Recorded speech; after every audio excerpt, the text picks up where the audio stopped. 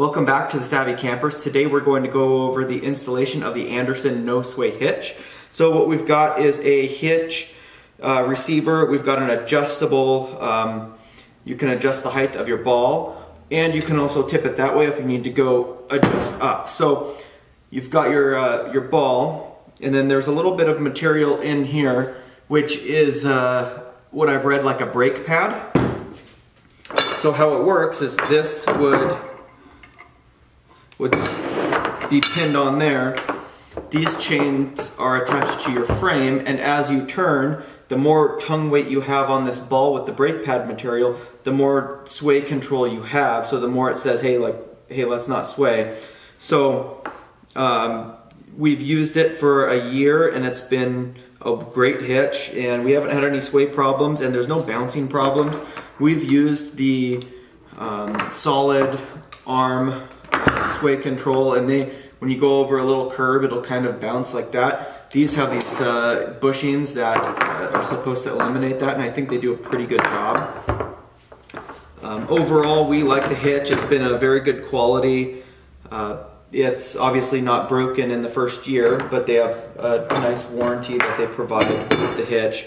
And from reading online, I've read some people have had problems with their brake material. They're with an older style. They've since updated it, and they're providing customers with the new style if they do have problems. So if you do need to replace this, as it is a wear part, there's a clip back here, and then you could pop out your hitch and then put a new piece of brake material in, and put your hitch back in, put some tongue weight on it, and you have pretty much a new hitch there, new sway control. So this sometimes will just leave attached to the trailer because you could just unpin it, put it on the ground, or hang it, and it's all very lightweight. I would say this hitch total is about half the weight of other hitches that we've used. This specific model has a 2 5/16 ball. If you've got a 2-inch ball for maybe a boat trailer or a smaller trailer, you can actually get it just the ball, so you don't have to get these other parts if you have 2 trailers. So anyways, let's get started on the install. And if you do in fact want to learn more, you can go to our website at the Savvy Campers, check out our hitch guide. Just Google hitch guide the Savvy Campers, and it'll take you to more of an explanation on what we like about this hitch. And I'll also have a link to the hitch so you can go check it out for yourself. Okay, so we're going to start on our hitch install. So we've got the trailer leveled, and we've got the back of the pickup backed up with our normal ball, and we'll get our Andersen no sway hitch installed. Okay, so we want our hitch ball to be about an inch to an inch and a half higher than this position. So I will be using the shank facing upwards, and we will find the corresponding holes and put it in. Okay, we've got our hitch temporarily held in with some pins while we measure it out. It looks like we're about an inch and a half to 2 inches higher. The trailer is down just a tad right now, so once we raise that, we should be good. So we'll get the ball bolted in the 4-inch shank and move forward. Okay, now we're going to tighten these bolts up to 150 pounds torque.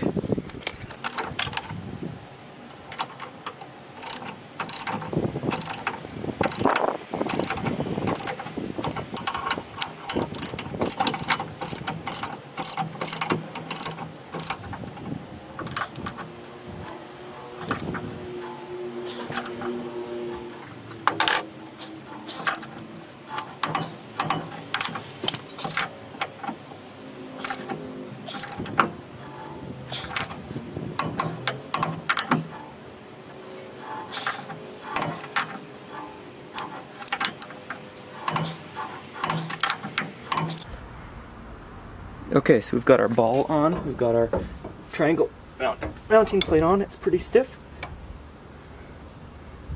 So we can move forward and mount our frame clips. So these will mount like this, and then they will lean back. As you can see, it will actually sit straight because it will sit out of a bit of an angle.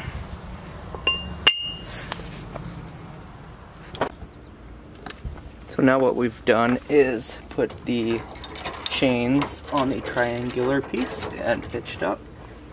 So we'll pull our chains back and see where our brackets will line up.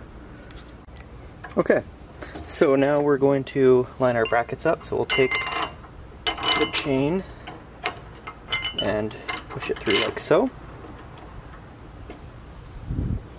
And we're going to take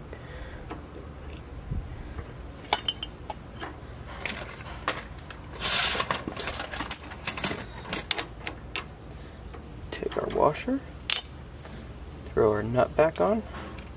So we'll tighten it so we see only one thread protruding. So right there. Perfect. Make sure the chain is straight. Alright, let's do the other side.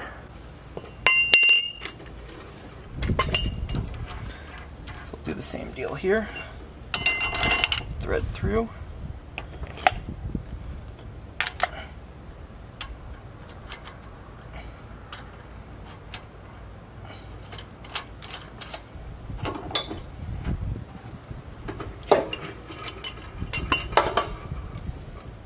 Okay, so we're going to be 28 to 29 inches back, so we're going to be right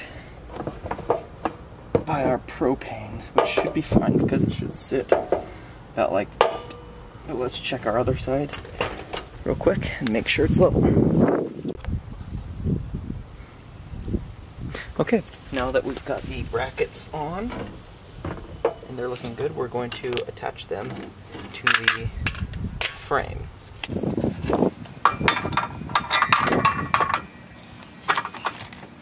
Cover. Start bolt from the top. And then we'll throw bolt from the bottom. Remember, they're supposed to angle.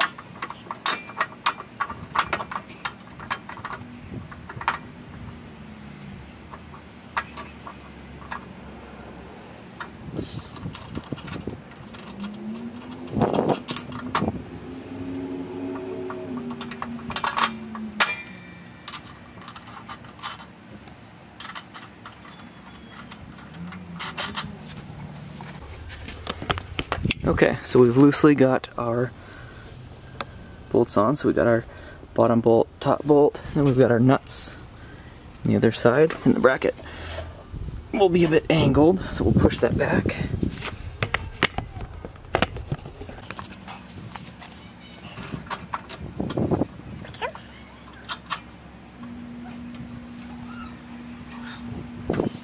Alright, now we'll do the same for the other side.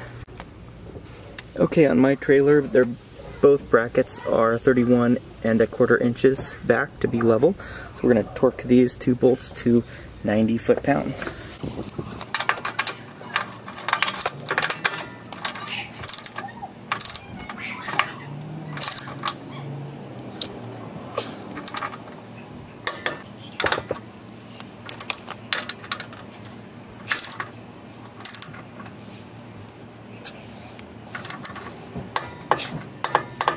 Okay, we're there at 90.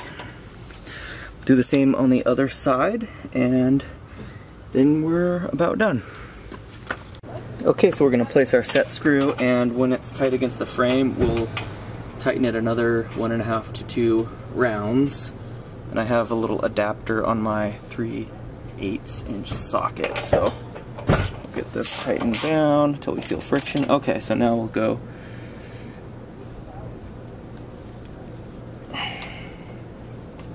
See, we'll do another. There's one.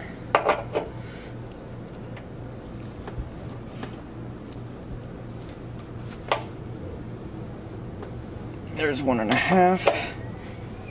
Alright, there's 2.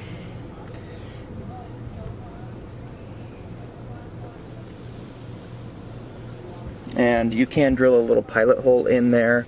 I will once I try this out to make sure it's all good. But anyways, you do the same on the other side.